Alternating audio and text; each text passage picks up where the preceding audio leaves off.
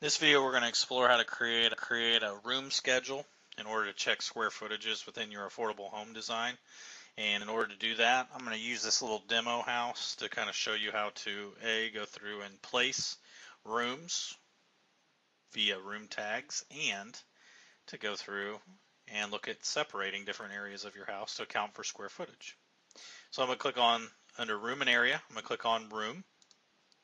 And here within your various rooms, I'm going to start off with clicking inside of boundaries. So you're going to notice rooms are calculated by inside wall to inside wall, and you're going to go through and see how those are highlighted. And we're going to click to place the rooms, and I'm going to click in each one of these that have a boundary. One thing you're going to notice is this large area right here. Maybe I don't want it to be one giant kind of bounded room. Maybe it's kind of an open concept floor plan, and I want to go through and account for the different spaces that aren't walled off. So I'm going to go ahead and hit escape to stop placing those. On the room tags, I can select the word room, and maybe I can go through and call this like bedroom 1. Maybe this is the bathroom. This is not really a good floor plan design, but this will go through and teach the concept of creating a room schedule. All right, the option we'll want is called a room separator. We want to go through and separate the various rooms, separation line between walls that don't have or floor plan to view separation lines to have room boundaries. So maybe like when I click room separator, I'm on this line tool. Maybe I need to go from this corner to here to separate this room out. So if you need to, you can zoom in and kind of see where I'm kind of hitting that at. And then maybe I need to go through from this corner. If I need to, I can kind of click on this corner here, but this will get me to the wall center. Kind of see where I was picking up the corner.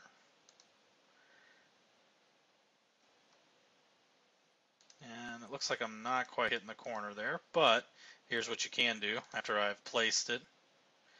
I can go ahead and kind of drag. Let me see if I can get my line to come out here. So there I'm connecting from that corner. There we go.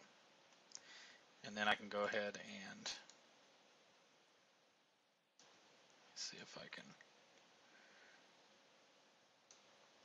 And I may go through and do something like this if I need to. Room separator. Connect off the corner. There we go. Alright, so now I've got these separation boundaries for our room. So now I can go ahead and click room. Maybe I go ahead and make this boundary area within the separator. And then I have here. And I have here. So my room tags, hit escape a couple times to stop running that. Maybe we put this as dining. If I need to move the room tag, the little blue arrow down at the bottom, we'll go through and do so.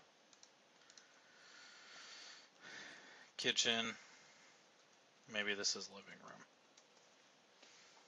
Alright, so these are already created.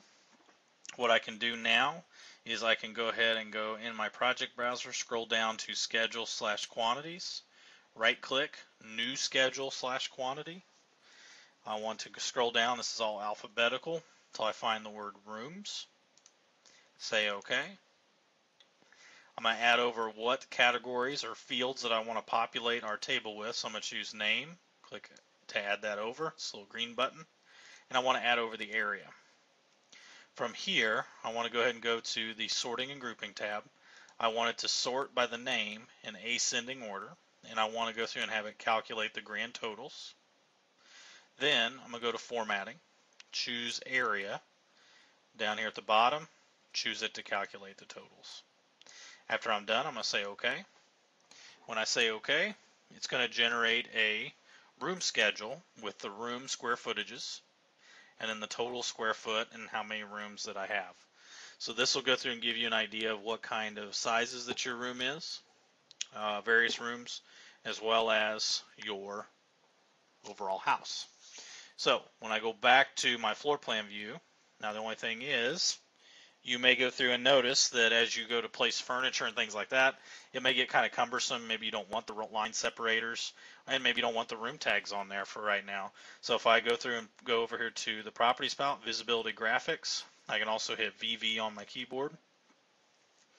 I'm going to, in the visibility graphics window here, I'm going to show, I'm going to take off under model categories. I want to find lines. Click the little plus sign to expand, and I want to just take off the room separation lines.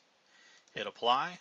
If I want to check it, I can see if the lines are now not visible on our floor plan. I'm going to go over to annotation categories, and the one I'm going to search for is called room tags. Uncheck, hit apply, and now there's our room tags hidden. So that will go through and take care of that, and now we'll go through and be able to do some add in our different materials. So you'll see the room boundaries.